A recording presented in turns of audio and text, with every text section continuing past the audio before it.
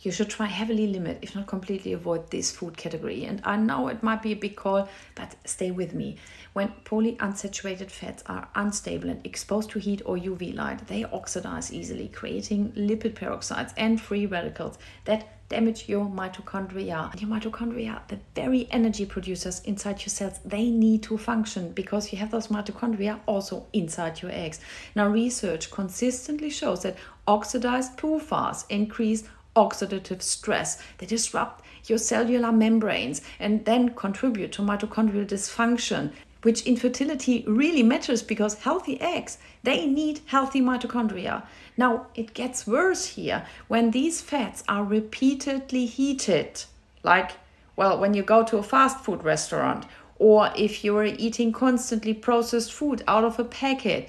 They reheat this stuff over and over again in commercial fryers or, again, processed foods. I've seen it with my own eyes.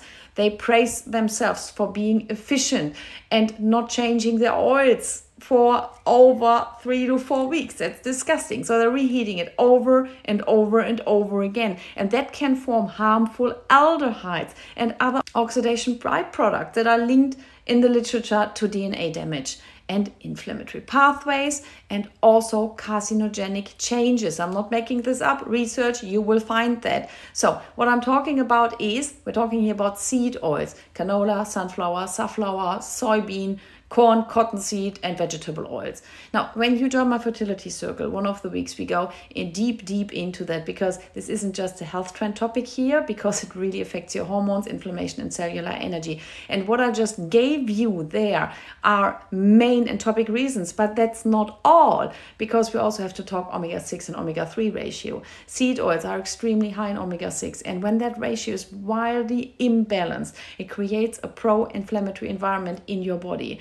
And that impacts your ovulation, the quality of your eggs, implantation, and the signaling of your hormones. So if those two reasons didn't already, ring more than a bell, mitochondrial stress and toxic oxidation from the heat. Now, then we add on top chronic inflammation. Rethink your oil choices, the ones you're using at home, but you honestly have to rethink as well how often you eat out, because in restaurants, they don't use olive oil. That's too expensive. They use seed oils. So limit going out. And now it's not about being perfect, but it's about unburdening your overall system. And it's less inflammatory stuff we add, is better our reproductive system can thrive.